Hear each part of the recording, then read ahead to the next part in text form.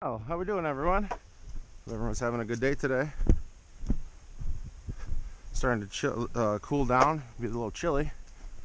We're in Western New York, a little town called Forestville. That's where we hang up our hat and our chaps. This is our little firewood processing station. Put logs up on there, measures them for you, takes all the guesswork out of it. I came up with this myself. You just put the logs on here. So this chalk is a log. You can stack them as many as you want up to the sides, and then you pretty much keep this right side free, and you just take your logs and you slide it all the way down to the end.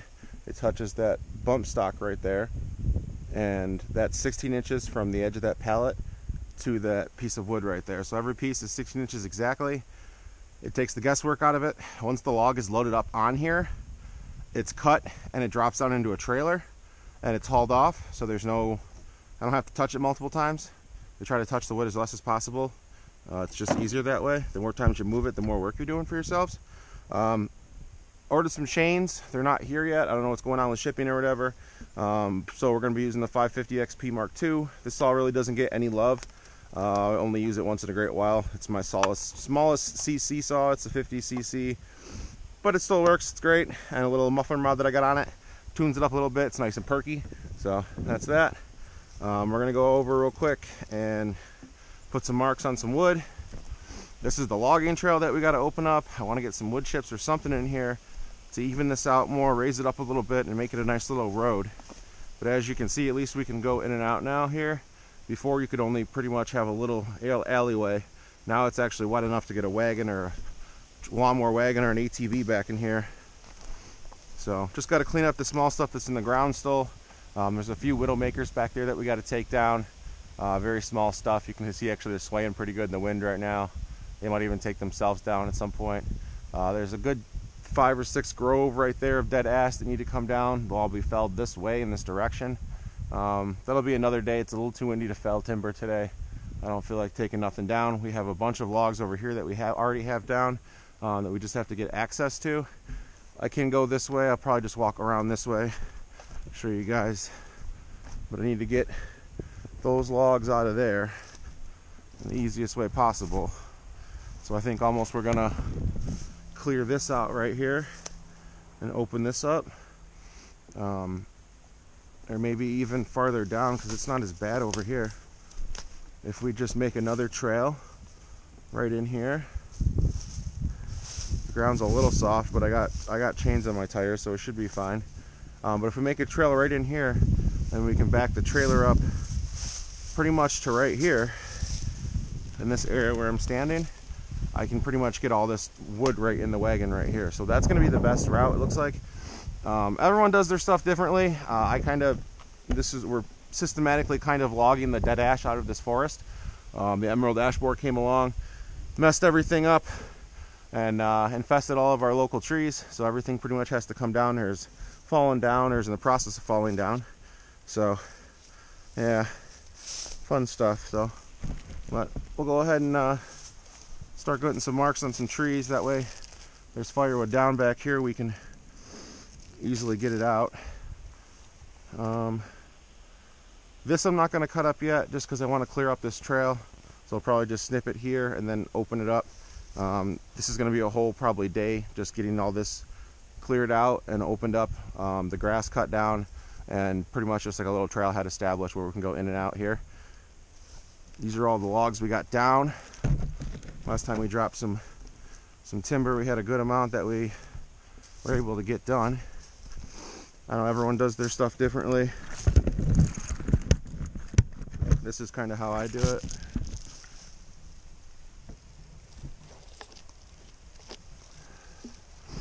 Probably should use the brighter chalk, but it'll work. I know a lot of guys, they just eyeball it, but I'm selling for production face cords, so I want my pieces to be consistent.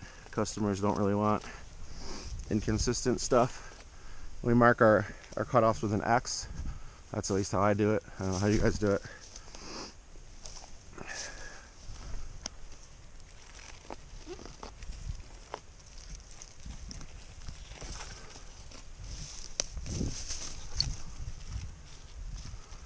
Ow, pricker. So this little 50cc saw should be more than capable of taking care of this little project. It's just a lot of bending because it's a shorter bar. So we'll buck a little bit of it up, probably just here, and then we'll wait for our chains to come in the mail. I don't like bending, I got a bad back. I know a lot of you other guys and gals got bad backs and problems as well. So we got to do what is the easiest for us and less painful. Don't let people tell you, oh, you know, don't do it this way because, you know, whatever. Well, if you got to do it a certain way because you have medical conditions or you're not able to bend that way anymore, as long as you're doing it safe, nothing wrong with it. There's more than one ways to skin a cat, as they say, you know. So, ooh, that's fun. Gross. Let's cut that piece off.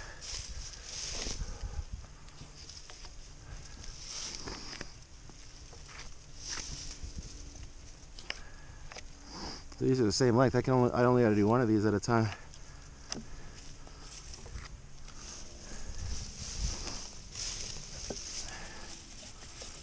Well, this is a process, but to each their own. That's how I do it.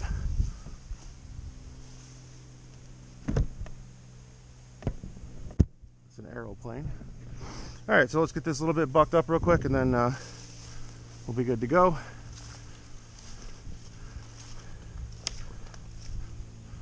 And then we'll get this trail opened up here. We're able to bring the wagon in and out of here and get a load out. I was carrying the whole logs out, but it's more work. The smaller stuff, it's easy to carry to this little station over here and to trim up if you got a bunch of, you know, 3 or 4 inch diameter trees. Works great. Bigger logs, you got to bring them all the way over here. If you've got a tractor, it's great. You can load it from the other side, take these down, load it from the other side, make these shorter, and then just drop them all with the tractor with forks on the top. But I ain't got a tractor, unfortunately, so this is the way we do it. So yeah, all right, hopefully this has gas and oil because I didn't make sure it had either or. Oh, look at that. This is why we keep gas and oil outside. And back here, before I was keeping it up, before I was keeping the oil up at the house, and it was a pain in the butt to go get it every time.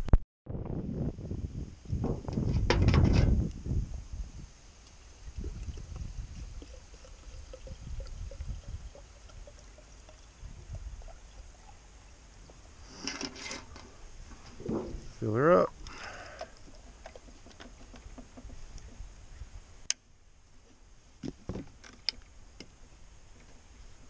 Not going to be doing a lot of cutting today, just a little bit. My main saw, the 562, I don't have any more chains for it. I got to sharpen the ones I have, and I don't feel like doing that today. I want to get this work done. So we grab another saw and we just go.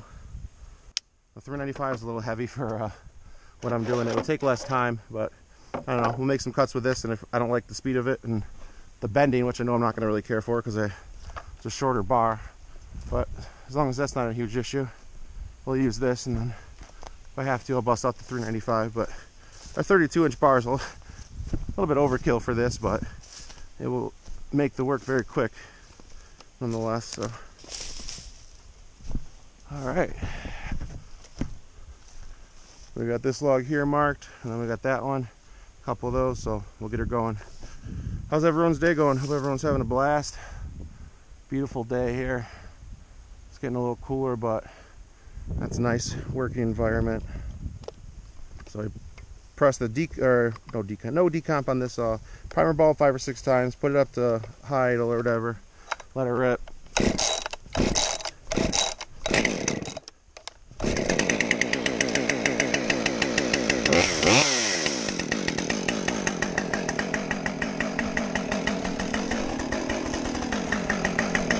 He's got to get out of the woods. I used these when my bar got pinched in one of these trees. I put a ratchet strap to this stump here, pulled it back off the saw, got the saw out, released the strap, and then just made an alternative cut and took it down no problem. So if you ever get your bar stuck and you got a tree pinched down on your bar and you can't get it off because the tree sat back on your cut, take a ratchet strap, Make sure it's a 3-inch one or a 2-inch. Good for like at least, you know, a couple thousand pounds. Crank on that puppy a little bit and you'll be good to go. So.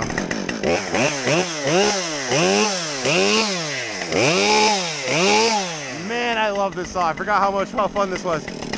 This one revs really, really high. Love it. All right, let's do it.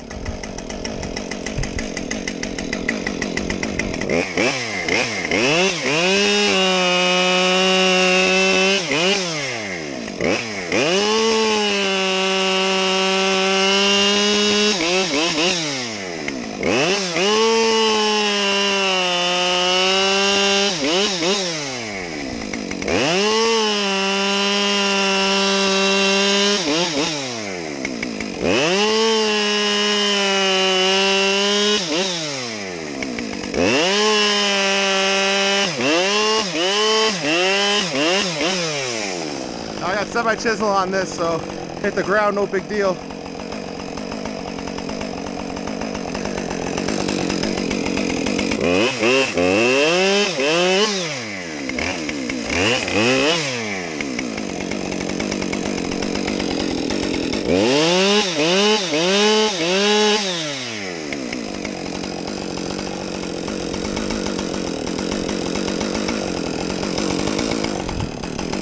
That's why you need one of them log turners.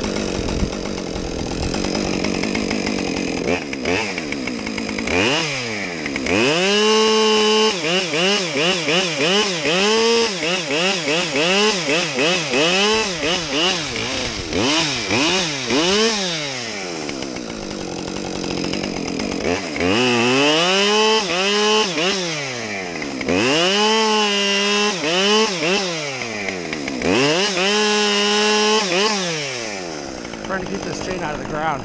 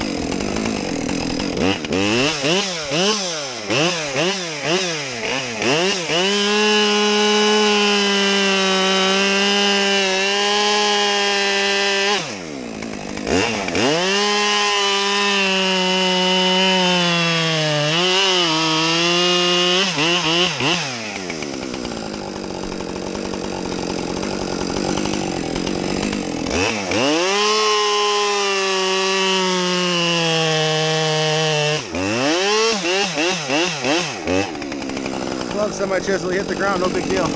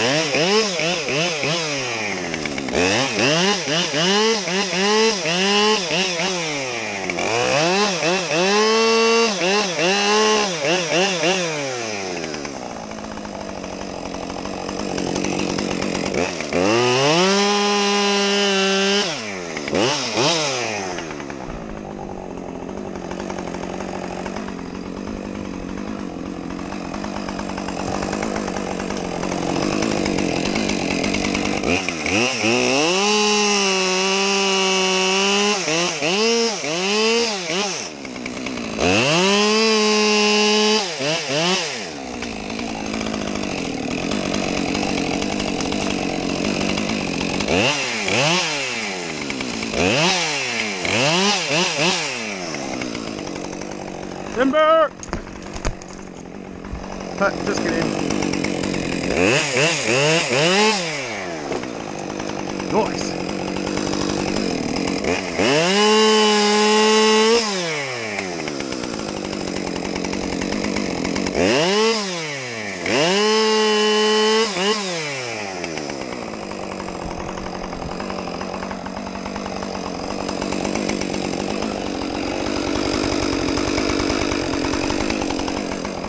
Sweet.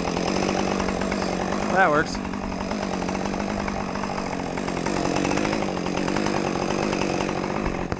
Have any other potential snags that are going to be an issue? I didn't see that. That's new. These pines are sketchy.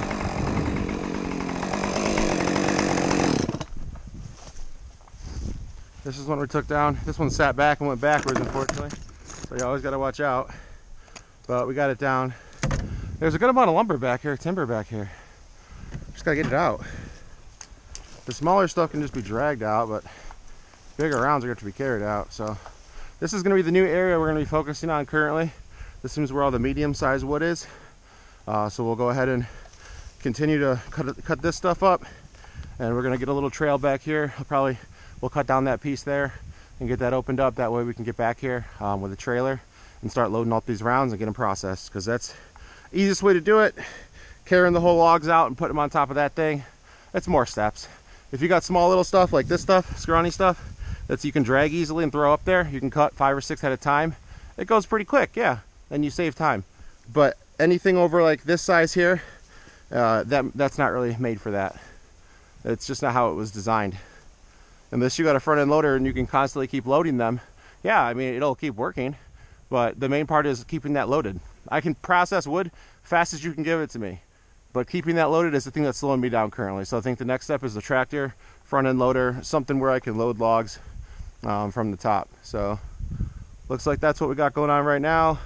I am starting to wear high vis because it is hunting season out currently, and my neighbors do hunt. There is a hunting stand right there from the previous people who lived here, and the neighbor back there I know for sure hunts. So keep wearing high vis so we're good to go. No one gets killed. Everyone's happy. It's a good time.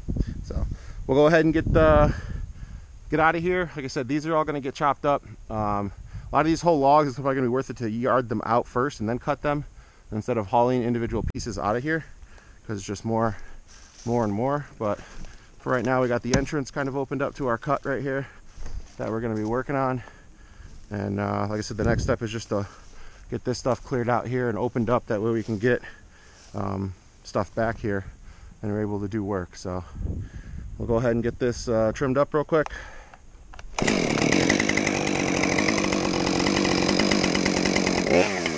That's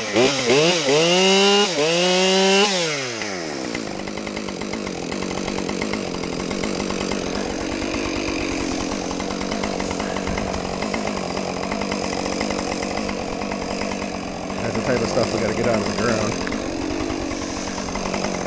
so we can have a trail here.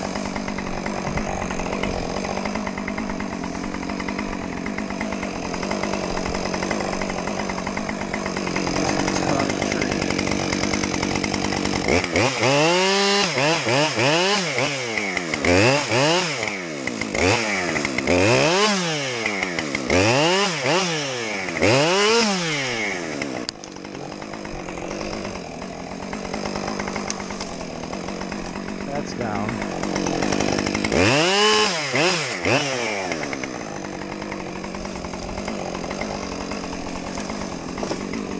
There's another one here.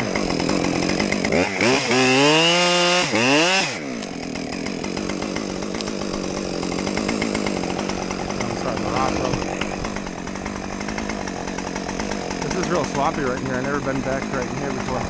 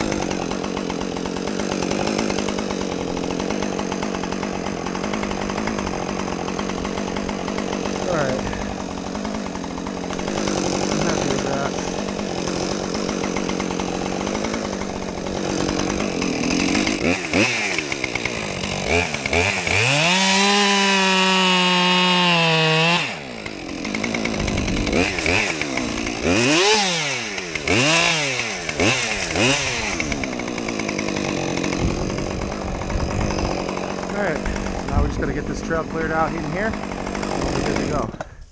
We'll get this all opened up and clear it out. We'll make a little trail like how we did there. But right now, most of the wood seems like it's over on this side of the woods here, right in this back section here. I mean, I have that trail down opened up farther, but I don't know. I think that'd be more harder to clear a trail out there and then do a 90-degree turn versus have another trail that starts right here and goes all the way out. Have to avoid this stump, probably come right through here, honestly. But all these trees that are in the ground got to get pulled, and that's a huge pain in the butt. A lot of work, a lot of effort. A lot of them are submerged in mud and dirt all the way and fully underground. So I don't know, really need a tractor. If I had a tractor, it'd be a lot easier. Maybe we'll pay someone to open this up. It would save a lot of time and energy, and then I can just get the money out of here with the firewood, because there's tons of wood. Just got to get access to it. This is, like I said, this was all for me. Before, this was all overgrown on both sides. I've harvested every single dead ash within pretty much almost sight here, besides the ones over there. Those ones, like I said, are already cut down. They're just leaning. They got to get taken down with a winch. Not a big deal. We get high winds, they'll probably just come down by themselves. No one comes back here, so it's not an issue at all. So, but yeah, thanks for guys for watching. I think we're at like 6,000 some subscribers now. I don't know, a lot. Can't thank you guys enough. If you guys like to see this, you know, backwoods logging solo operation, not having equipment, the everyday average guy just making it work, this is your channel. This is your new home. You're gonna live with me now, in the words of Goonies. But yeah, thanks everyone for watching. Hope everyone had a good time. If you like this, like and subscribe. We're going to get this opened up. We're going to get a whole lot of more wood out of here. I got some new toys as far as camera equipment goes and stuff. So we'll be getting a whole lot of different angles. We got a gimbal. We got a different mount for my iPad so we can record on that as well as the phone. We'll get multiple angles. And the best thing of all, cherry on top, I'm going to start editing my videos. It went from pretty much just uploading raw clips of everything to I really want to do what everyone else is doing and have like actual videos released where there's, you know, editing and, you know, some transitions if possible. I'm going to work on the transitions. For now, we're just working on the editing and doing start to finish in video chronological order. That way you guys can see the start to process, you know, the whole thing. Don't have to watch 17 different videos. Not everyone wants to do that, and I'm kind of realizing that now. So, yeah, we're going to go ahead and get this wrapped up here. We're going to go ahead and get that opened up as soon as possible and get those logs out of there. The biggest thing, like I said, is making access back there to get the wagon / trailer back there so we can get the wood out. That way we're not walking round by round out of the woods on a trail, because that doesn't make any sense. So yeah, that's the game plan, and that's what we're going to do. See you guys in the next one. Boost Addict, out!